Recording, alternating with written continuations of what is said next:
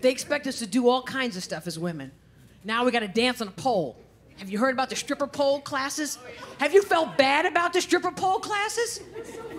Oh my God, I'm talking to the 2 strippers in the front.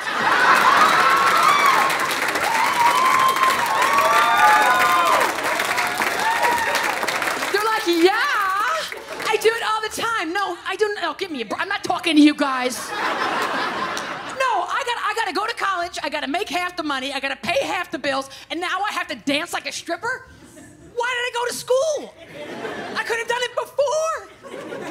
Now I gotta get a pole and put it in the middle of my bedroom. Where do you get a pole? I gotta go to Home Depot, pick up Paco, the shelf guy out front, and be like, hey, can you sign a non-disclosure agreement? He's in the house putting in the pole, looking at me. You dance on this? I'm like, pay attention to your job. Gringa puta. No. That's mixed puta to you. I'm half black, you know.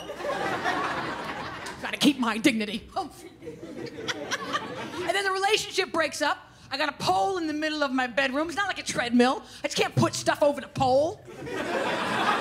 You know what I mean? You just look like a big whore. What are you gonna do then? Oh, they like looking like whores, but the rest of you, what are you gonna do then?